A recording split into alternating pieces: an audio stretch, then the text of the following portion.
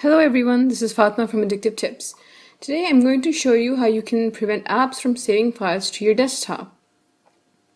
So let's say you're prone to saving files to your desktop and you use Photoshop to save projects.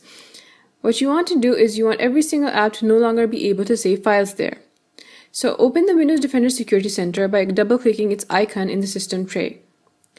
Go to Virus and Threat Protection and Ransomware. Here, turn on Controlled Folder Access. Your desktop is automatically included in the list of folders that apps are no longer allowed to save files to once you turn Controlled Folder Access on.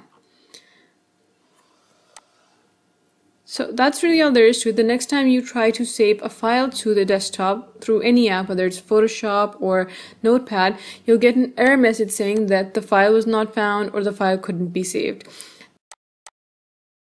The error message isn't going to be very descriptive, so unless you remember that you've turned on Controlled Folder Access, you won't really know what's going on. If there's other locations that you want to prevent apps from saving files to, you can add those locations to the Windows Defender Security Center under Ransomware Protection. You can also add exceptions. For example, if you want Notepad to be able to save files to the desktop but not Photoshop, you can allow an app through Controlled Folder Access from the Ransomware Protection screen.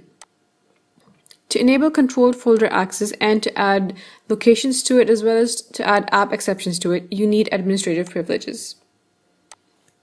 And that's all you need to do. I'll see you again later with more tips and tricks for Windows 10.